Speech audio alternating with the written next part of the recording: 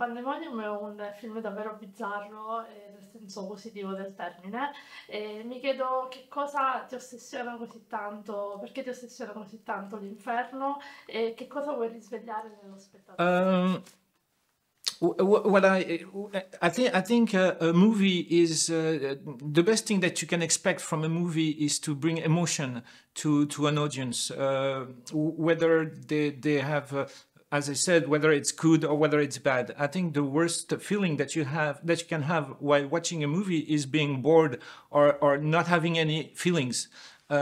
So I like to take radical path when I'm writing a story. Because that's what I think a movie is all about. It's about emotion.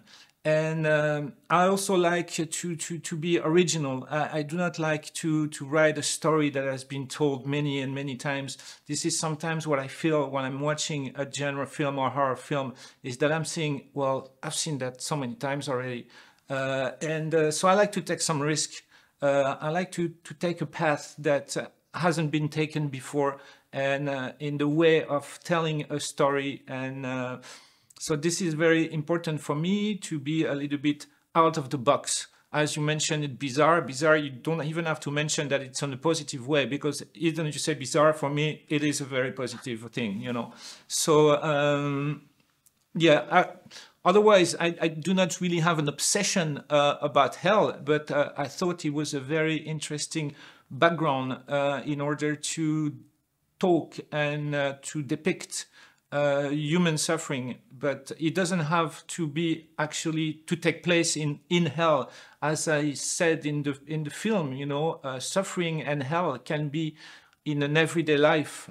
Just by going to school, you can experience hell, just by being attacked by your fellow friend in school and stuff like that. So hell and despair and suffering can take many, many faces, many characters. So yes, it's not only about this mythological place that we call hell, but it just can be a very regular life. Non è solo la storia a colpire, ma anche la parte visiva, la musica, questi mostri, anche i colori che vengono utilizzati. Per cui mi chiedo, ti sei ispirato a qualche artista in particolare nell'elaborazione di Pandemonium? Yes, I mentioned that story yesterday, but of course there is one particular filmmaker that inspired me on the genesis also of that film, and that I wanted to pay a tribute to, was Lucio Fulci in his depiction of hell, that from L'Au-delà, yeah. And it's a movie that I've seen when I was 6 years old, and it was I couldn't even talk properly, or I'm barely able to walk. Well, at 6 you can, but still I was very young. And then I stole this film from my dad, and it was a VHS tape, and then I was so excited because I could have stolen it from his library. And then I waited until everybody was asleep, and then I put it on the VCR, and then I discovered that film. And it really traumatized me, but at the same time, I said to myself, this is exactly what I want to do with my life. I want to tell story, and I want to tell story like that.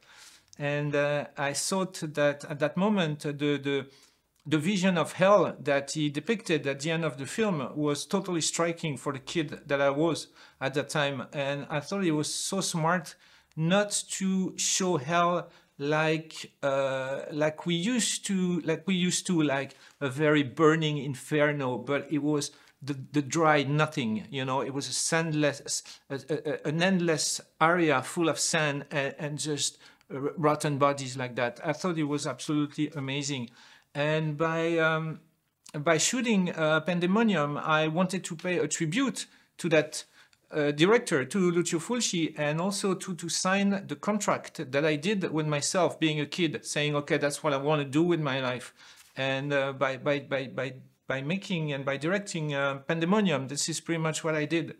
So yes, that was my inspiration. For the rest of the visual, I try not to be too much influenced by other people, and really try to keep my own route and to invent also my own universe. of course, you are always the product of what you've seen and what you've liked in your life. So that is just getting mixed in your head, and then you put that again on your own work, but it's on an unconscious level. I try not to be too much influenced by other people, except for Lucio Fulci on this one, and yes. Nel film c'è una assiduo presenza femminile, pur avendo un protagonista, un uomo, e sono tutte ragazze, bambine o donne che o subiscono violenza oppure la attuano. E come mai questa scelta? È casuale o è voluta? No, I would like to tell you a lot about that, but honestly, no, it was not a deliberate choice. It's true that well, if you take the first segment of my film, we're dealing with two male characters, but after it's true that we are going into this little girl that invents her own monster in order not to deal with the reality of her horrible act. And then after we are dealing with a mother and a daughter. But no, to be honest, it was not a conscious choice, and gender doesn't really have something to do here. I think both sexes can commit atrocious acts of violence, and that is not something that is towards men or towards women. Yeah, I would have liked to say more about it, but since it's really not a conscious choice, I don't know what to say more about this. If I can add up something, it's also because I really wanted to work with Ophelia Kolb, which is really a great actress. And we are talking about the last segment. And I also wanted to show, I thought it was pretty intense to show that beauty also can be a curse. And that because of jealousy, because of emotion like that, it can turn your life into a hell when you're a teenager. Especially when you're going to school and you're getting bullied because you may be a little bit too beautiful, you know, or something like that. So I thought it was more designed toward maybe a teenage girl than a teenage boy, because that would work better for the story.